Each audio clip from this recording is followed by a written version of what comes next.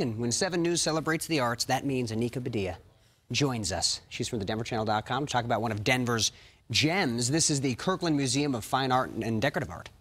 Right here in downtown Denver, and you might have driven right past it and not even noticed it, but is an excellent destination for art lovers.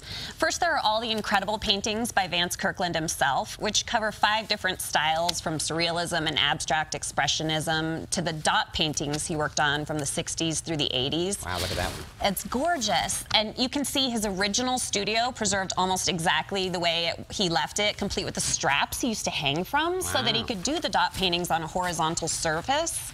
But the museum is so much more than one artist's paintings. There are dishes and furniture by Frank Lloyd Wright, a whole room groups packed with pop art chairs, lighting, sculptures. And when I say packed, I'm serious. I took a step backwards to take a photo, and I thought this chair was trying to grab my bum.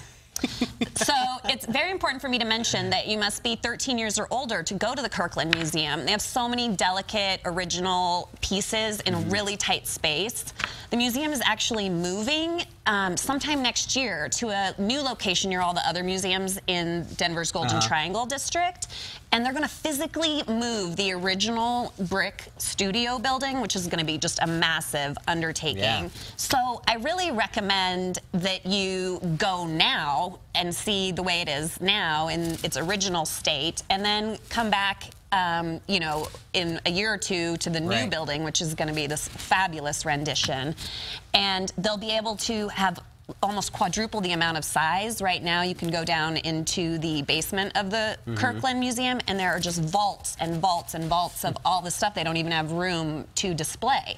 So it's going to be incredible when they move to the new location, and I will put tons of pictures and all the information, a link to the website on the 7 News app. I'll have it up in just an hour or two, and I highly recommend checking it out. It's amazing how much art is in downtown Denver. I've lived here my whole life, and you come in here and there's always something new. Exactly. This was my first time visiting the Kirkland Museum, and I was absolutely blown away. Loved it. Could have spent all day there. Awesome. Anika Badia with thedenverchannel.com. Thank you so much.